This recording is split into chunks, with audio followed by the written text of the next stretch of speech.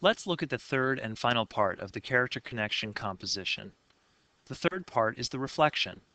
In the reflection, you will reflect on the personal story that you've written, explaining how you demonstrate the character trait of your chosen myth character. This part is a bit of a conclusion to the overall composition. It follows parts 1 and 2. In part 1, you connected yourself to a character from literature, discussing that character and the trait. In part 2, you wrote a personal story which showed how you demonstrated the character trait. Part 3, this reflection, wraps everything up, tying part 1 and part 2 together. Let's take a look at how that happens through the model example. We've already read a good portion of the model example, including parts 1 and 2. Now we scroll down to the final paragraph.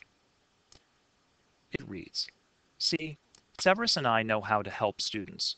We understand that young people need and love a teacher to watch their every move. They need a teacher to stop them when they're having too much fun, to silence their laughs with sinister glares. They need a teacher to keep them always looking over their shoulder, aware of every possible consequence of every action. Severus and I help. We mentor. We guide. We teach." This final paragraph has answered the character connection part 3 rubric. Taking a look at that rubric, we can see that we have the standard paragraph development criterion. The more important criterion is the reflection criterion. And the mastery level requires that the writer provide a reflection that restates the thesis idea and reflects on the personal story.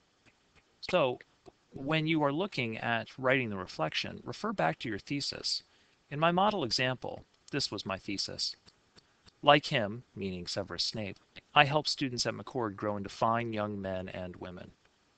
Looking at my conclusion, we can see that I have talked about help, and I've talked about Severus and myself, the key portions of the thesis.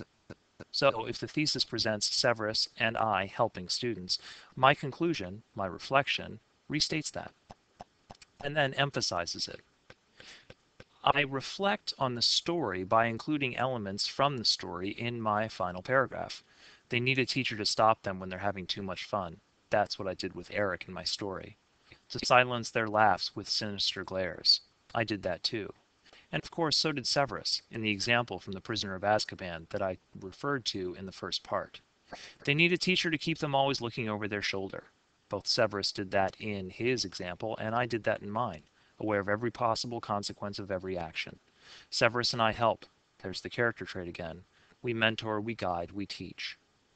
This reflection has provided the conclusion, showing that I understand what the trait is and how this character and I both demonstrate it. It shows clearly that I understand who I am and how I am similar to that character. Tacking on this final reflection can show the reader that you understand your story as well. This is not only talking about a character trait, but it's also indirectly talking about a theme. The character trait is primary, but a lesson can be learned as well. Of course, the lesson is incidental. Importantly, you must discuss the thesis idea, which focuses on the character trait. Write a single paragraph to reflect, and follow these steps. If you do that, you can write a reflection that properly wraps up your story and makes for an effective composition. As you have questions, please bring them to class. Do not forget to write, make mistakes, and feel free to make mistakes. We will polish those mistakes away and make for a final composition that you'll be proud of.